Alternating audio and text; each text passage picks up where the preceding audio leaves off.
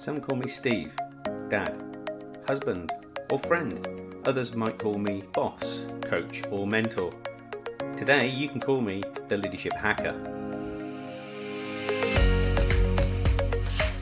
Thanks for listening in. I really appreciate it. My job as the Leadership Hacker is to hack into the minds, experiences, habits, and learning of great leaders, C-suite executives, authors, and development experts so that I can assist you developing your understanding and awareness of leadership.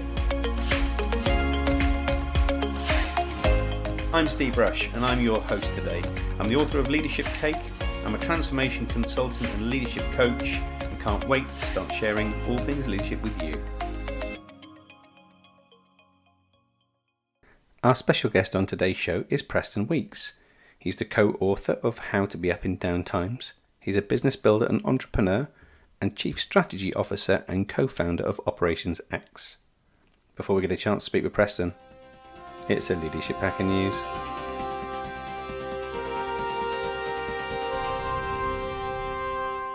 Do you believe in fate?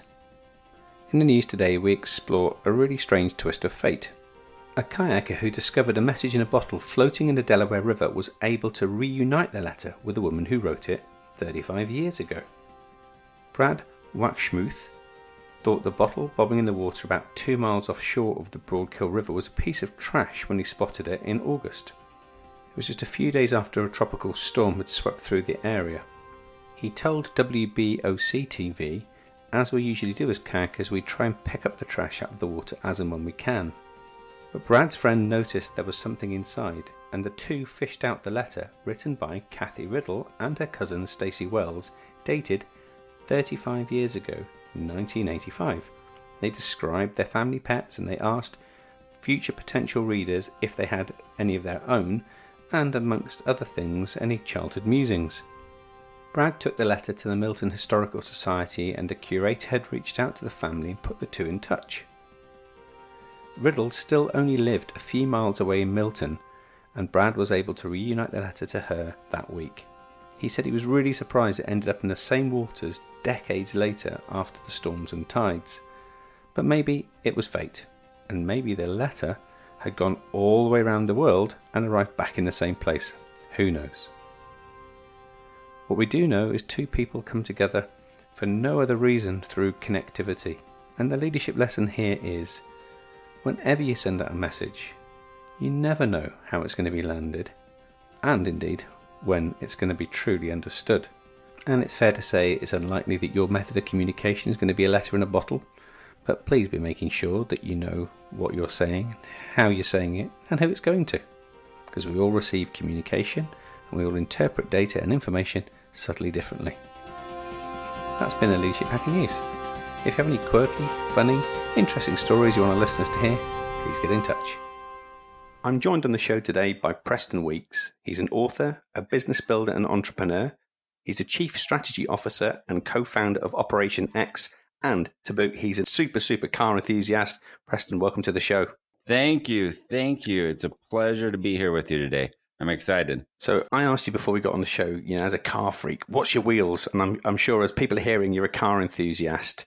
Just tell us a little bit about where the car enthusiasm comes from and what it is you drive at the moment. Yeah, absolutely. Well, I've been a car nut ever since I was a little kid. I was 2 years old, and I'd ride around when kids didn't have to sit on seatbelts. I'd ride on the bump of my dad's big Cadillac, and he'd have challenges with his friends to name every oncoming car that we passed, and I could beat all his friends at 2 and 3 years old. So I've been a car nut ever since I could walk, or ever since I was born. And then I bought and sold cooler cars so I could up my car from ever since I was 16.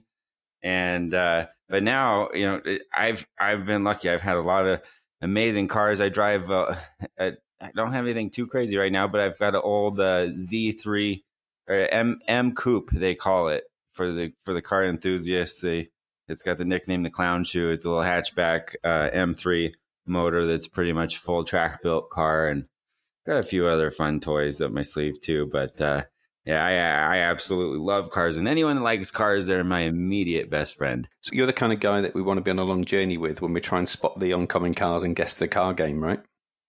Oh yeah. You want me on your team? Yeah, for sure. with that. No, I've done a lot with cars. I've done a little racing. I was in Porsche Club and some different things like that. So yeah, I love cars. Awesome. And of course, you're now co-founder and chief strategy officer at Operations X. We're going to learn a little bit about what you do in a moment, but tell us a little bit about the backstory as to how you arrived doing what you do now. Yeah, so I actually started in the car business. So indirectly led me into what I was doing today. So I had to figure out how to pay for college. That was one of my challenges. I wanted to go to college, decided I wanted to go. And so I was ready to go and had to figure out how to pay. I knew cars. So I bought and sold cars and helped me pay my way through college, paid my tuition. And when I graduated, I couldn't find a job that paid me better.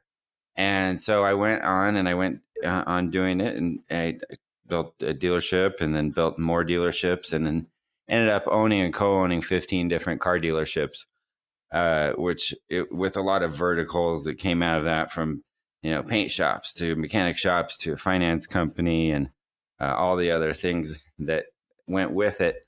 But it all started with one $1,600 car, and I invested in myself. And I had that $1,600 car. And the first time I went to the auction, I went up there, got up to the auction, and bought the car.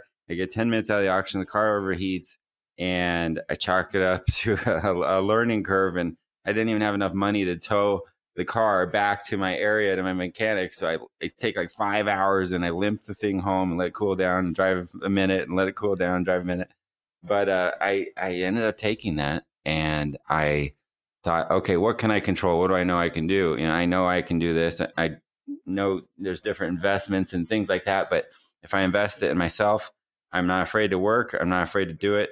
And I know I can have control over it. So I did it, and I kept doing it and reinvesting it myself and learned the business. And then I got 2 cars, and then I got to 10 cars, and then I got, into my second dealership, and then it just kept growing and growing from there. And little would your dad know that sitting on his Cadillac at 2 would create a business empire that allowed you to then pivot away from cars to do what you do now. So tell us how that came about. Yeah. So the transition. So back in 2010, I was running my dealerships and trying to figure out things and build and grow. And as a business owner and an entrepreneur, and especially a small business owner or startup, money is always a problem, and personnel is always a challenge. And I had the lucky blessing of someone coming to me and saying, hey, there's another option. And I had a cousin that worked in an outsourcing office that was based in Salt Lake City, Utah. And she had placed me with she connected me with my first overseas employee. So I started in 2010 outsourcing work overseas. And that became the weapon that all the other car dealerships didn't have. It gave us a cutting edge above everyone else. It gave me the ability to not only, grow and expand and be able to afford to do it, but also hire on people on my frontline staff too. And what it did was take my frontline salespeople and actually allow them to focus on the customer, and allow them to focus on, the sale, and allow them to focus on what actually made the money. And so, going through that and seeing that, and, really having that help me so much and help me grow and, do all those things, I thought, how cool would that be to be able to provide that for other people someday? And I continued to use that in my businesses throughout.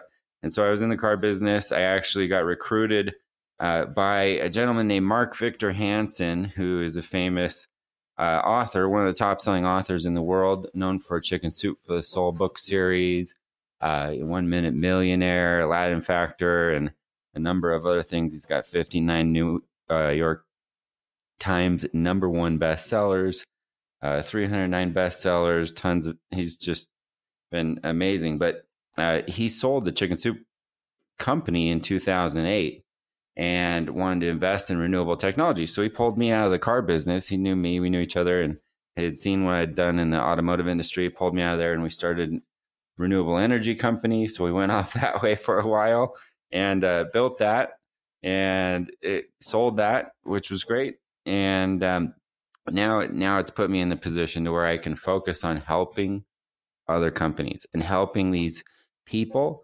that are going through the challenges that I've been through, and that are trying to make it, or they're trying to, be more successful or grow their business, or, be able to do all these things. And so I love being able to do that. And I love being able to be a part of that. And now I, still work on projects all the time with Mark, and I have all these, great people. And we wrote this book together, How to Be Up and Down Times, with Mitzi Purdue. Mitzi, her background is from a company called Purdue Farms. They're I think the third largest chicken company in the world.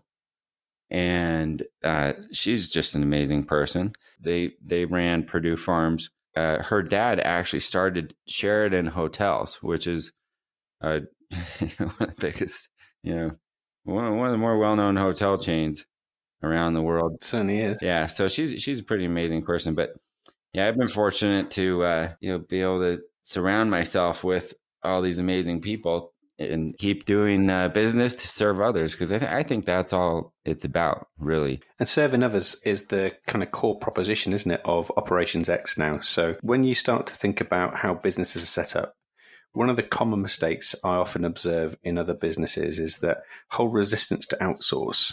And you called it early by saying that you focused on getting your frontline people focused on the key activities where they could add most value and removed some of the noise. Yeah. What do you think the reason is that some businesses just get stuck and don't embrace that opportunity? Well, people like control. You have an alpha, red leader of a company. They want to have control over their company, and so remote work has been a learning curve for people. And thankfully for me, with this whole COVID thing, it's proved it. So now I don't have to prove remote work anymore. Now either people know, okay, remote works for me, or I absolutely hate it and it doesn't work for my company. It's going to make me fail. But you've got an opinion. One way or another, you've got an opinion on remote work. Sure. And oftentimes remote work is incredibly successful, especially now with the emerging technology platforms and different things, the way we connect with people. And so I think a lot of times, that transition of going, okay, to go from, overseas, people don't want to give away control. And people also think about risk, naturally, it's like, oh, I'm going to send all my stuff away somewhere, someone I don't know, kind of a thing. But what's interesting and what's really great, that when people get into remote work, they realize these are just people. They just live somewhere else. It's not like some, big crazy conspiracy thing, or, if you find the people that have the skills that you need and communicate the way you want them to communicate, then there's no reason not to work with people around the world. And if you want me to get into it a little bit, I really think there's some big changing trends, coming up. Obviously, we've gone through crazy trends. We've gone through 10 years of change in 3 months. Yep. Across the world. I really believe that, and I could probably go off for a long time about that, but I won't right now. But looking at more changes in the pipeline, all the real estate and workforce situation is going to change. What are offices going to look like for companies? What does the home environment look like for work? How does the computer and the family and everything play in together with that? And so, that stuff's happening, and a trend that's going to follow that, because people a lot of people are liking working from home, because they go, well, shoot, I just had to, commute an hour to work. Let's say you have to commute an hour to work. Well, you just picked up an extra over a work day by working from home, because over your 5-hour work week, you just picked up 10 hours. If you're working an 8-hour day, you just work, you have over an extra day of your life back every single week if you're working from home. And so, I think the trend's going to keep going that way. And then I think another, side effect thing that's going to fall out of that if people aren't paying attention to right now and keeping their head up, they'll find themselves behind the 8 ball a little bit. Because let's say remote work's adopted. Let's just agree on that. Let's just say some percentage remote work, the world adopted it. So now what's stopping us from having borders on remote work?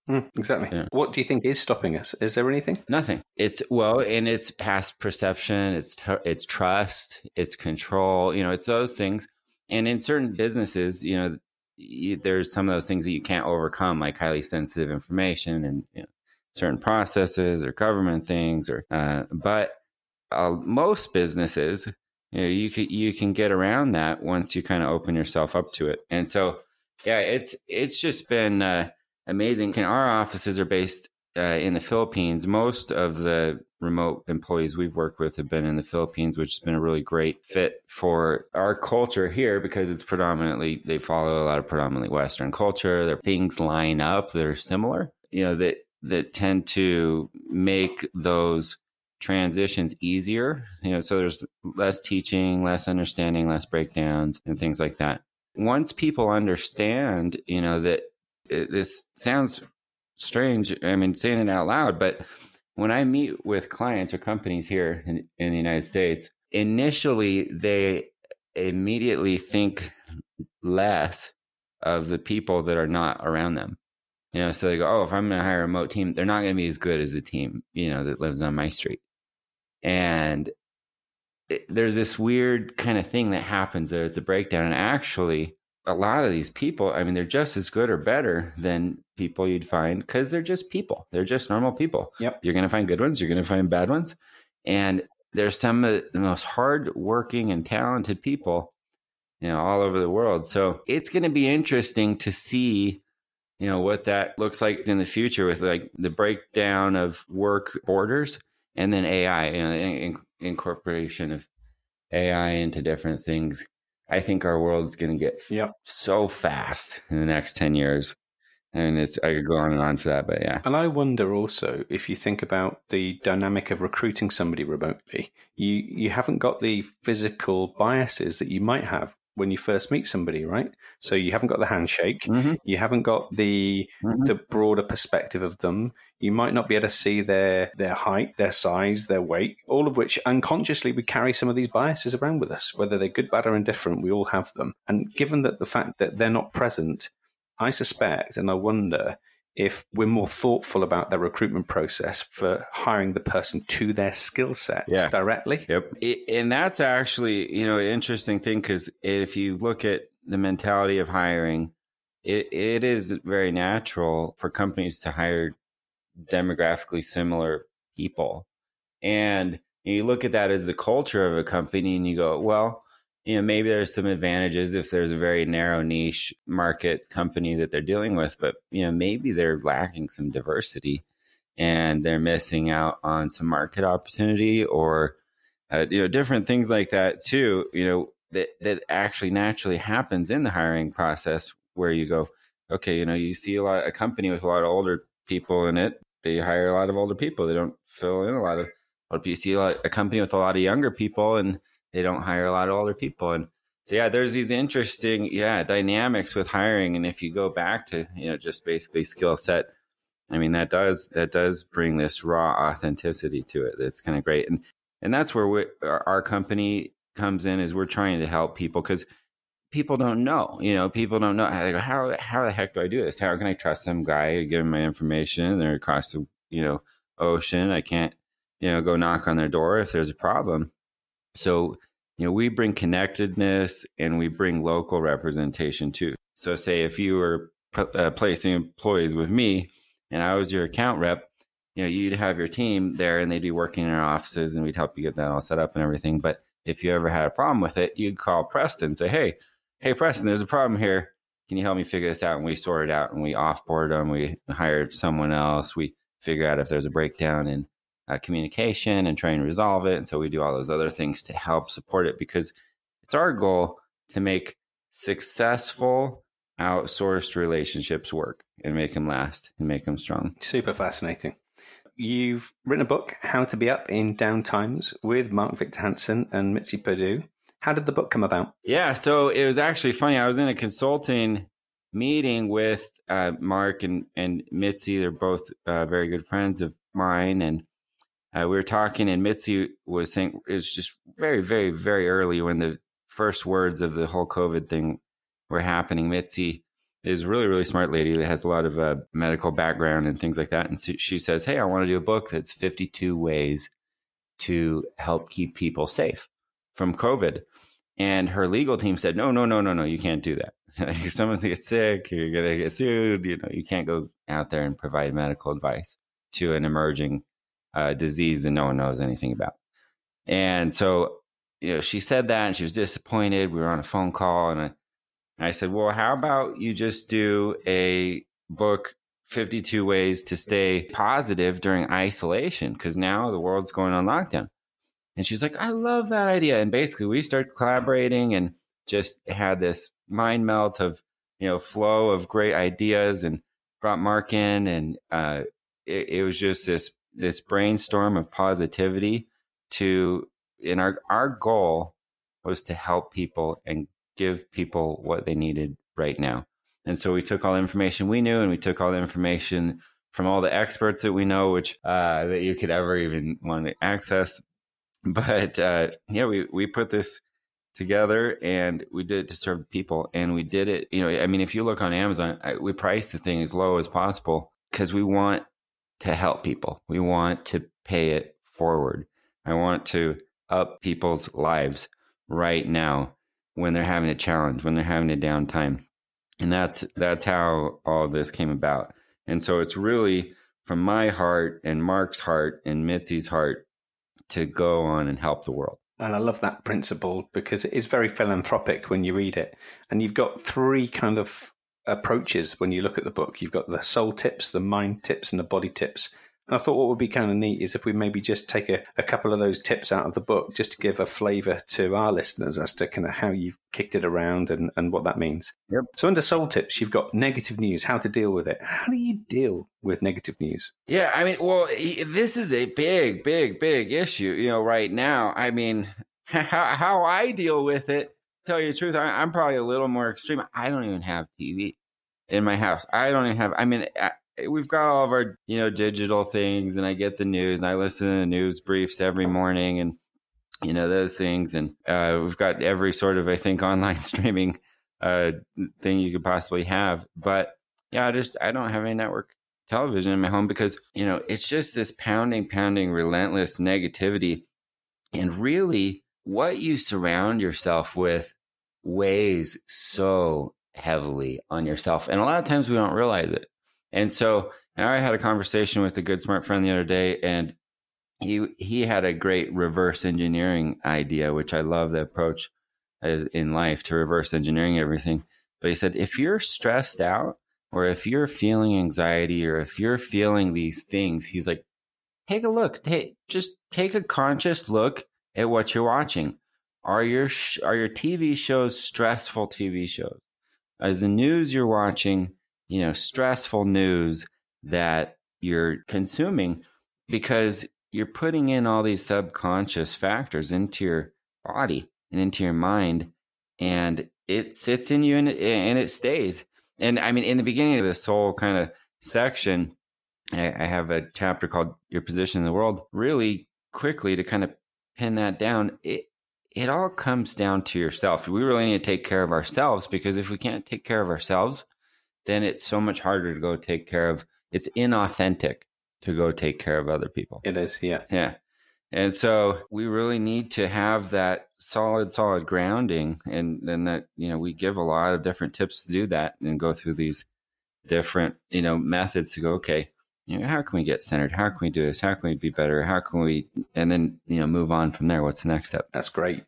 And then under mind tips, one thing that really intrigued me when I read that was around how music brings results. Just tell us a little bit about the research you've done on that. Yeah. So I am friends with a guy named Dr. Bernard Bendock. He's the head of neurology for Arizona, and he's the head of neurology for the Mayo Clinic. Mayo Clinic's a really prestigious hospital. So he is like literally one of the top guys with brains. And I had the amazing experience of sharing Easter with him. And so we were sitting there chatting, talking, and he was telling me about the 2 ways to basically, make your brain strong and make your brain last. Because there's always things like Alzheimer's and dementia and things that people fight. And, how do we make that better? How do we make our brain more powerful?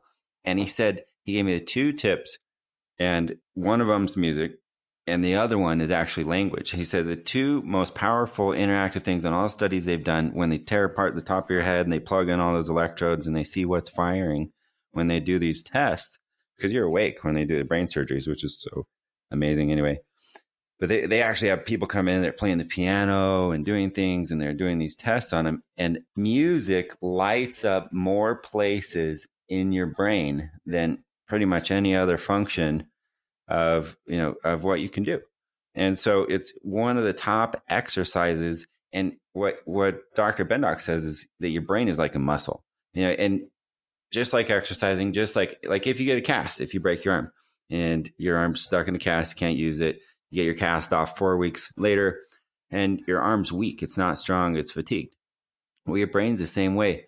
And so if we're not doing things and, daily, if we can, to push our brains, to try to do something, to try to learn, to try to do that, then our brain is like that muscle. It's fatiguing. I mean, it might be kind of, staying there. Okay.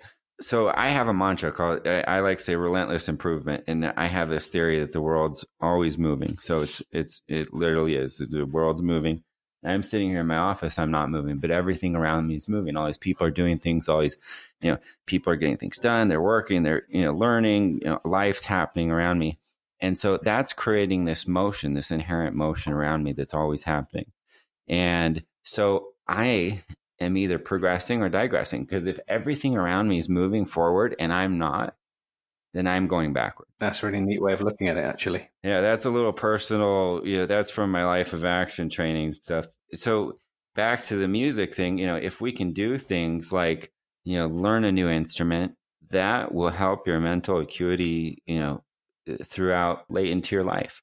So we should always be trying to do those things. I bought a drum set the other day. Well, not the other day, a couple months ago. But I don't know how to play drums, but I stuck it in my office. And when I want to break, I put my headphones on and I just go rock out. And it probably sounds terrible, but I've got noise canceling headphones on my head and I sound like a rock star. So I don't care. And I'm having a lot of fun.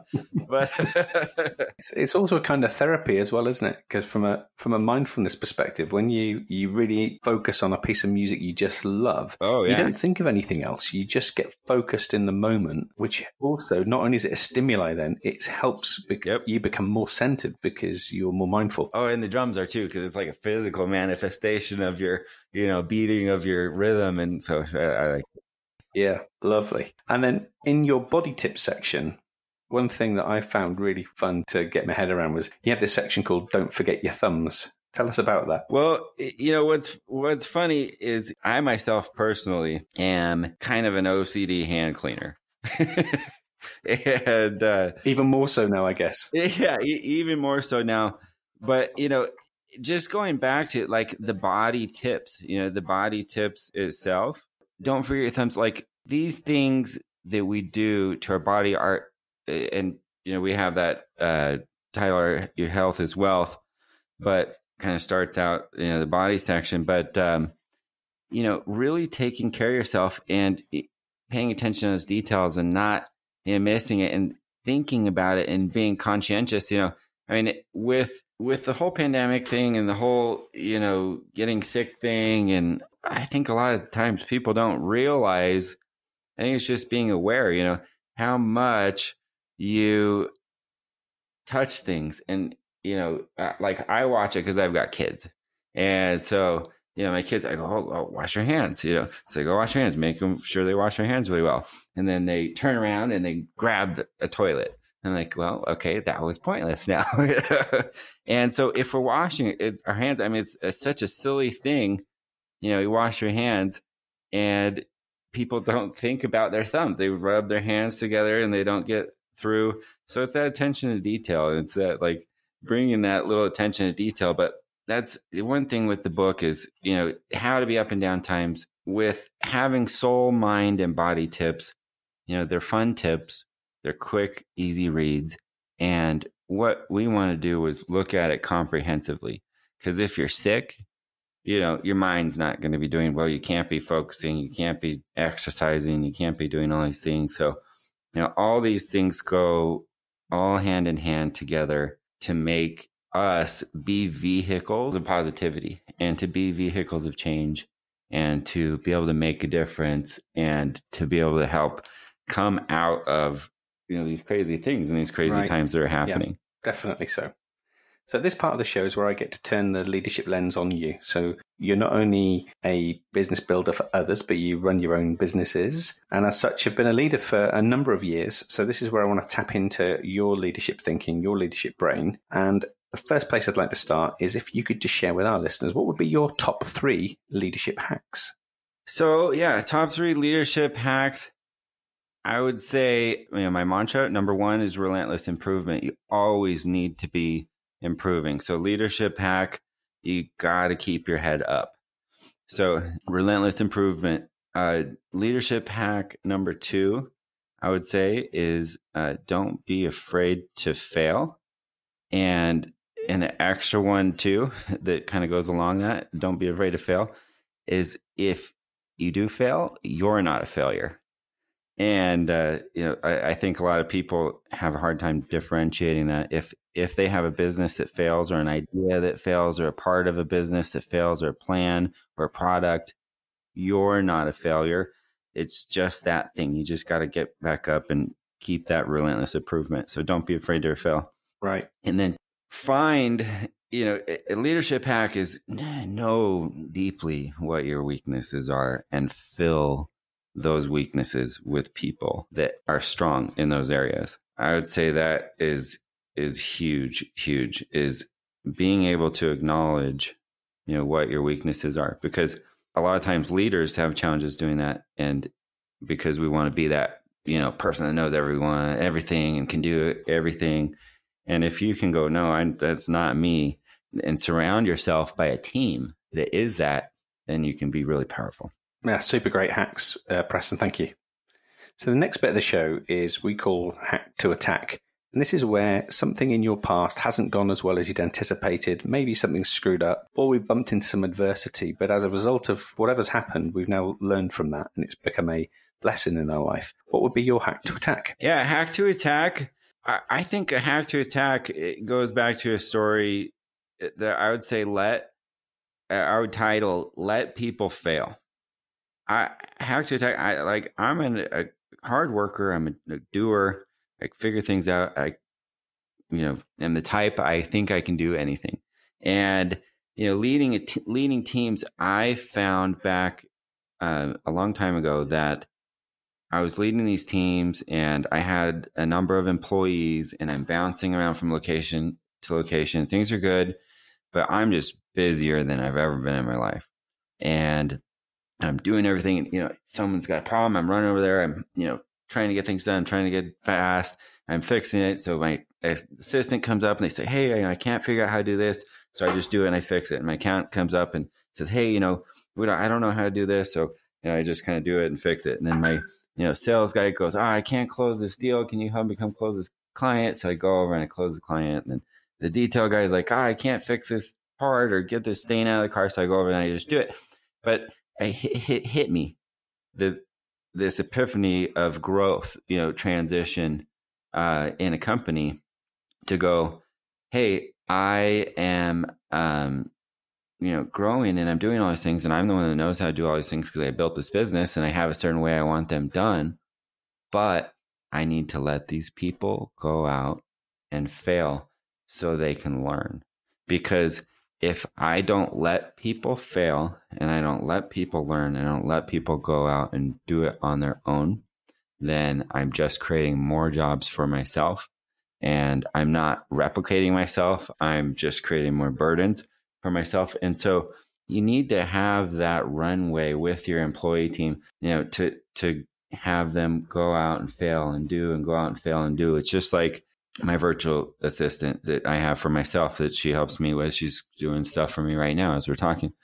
But there's things that are probably beyond her ability level from me learning. I have her do those things all the time. I go, hey, go write this. I might not even use it, but it might give me some good ideas, of what I'm going to do. But I like to push people and push my employees so that they can learn and they can grow, which was the opposite of what I was doing, which was a big failure. All of a sudden, I'm at one of my locations. I've got 11 employees at the lot and I show up at that lot. All of a sudden I have 11 jobs and everyone's running up to me to do all those jobs. Yeah. And so it's really differentiating that, from management position, going, okay, you set your employees up for success and let them fail. And reframing the failure of a task is just another way of saying I've learned something new. Yep, exactly. And then it goes back to Brilliant. Relentless improvement. Yeah, definitely. The last thing we want to explore with you today, Preston, is if you had the opportunity to do a bit of time travel now, you get to go back to when you were 21 and give yourself some advice. What's it going to be? If I were going to go back and give myself advice, I would say there's so many things I would want to say, but I really, really like starting things grassroots. And I had a bunch of car dealerships that I started, with my own money and finance. And then I had a business partner. And then I got to this point where I had some issues with the business partner. So I wanted to leave.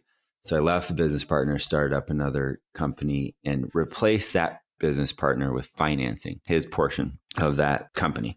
My 2020 hindsight is, and advice to look back is, if you have the ability to not finance anything in your company and do it from grassroots to build equity, do it.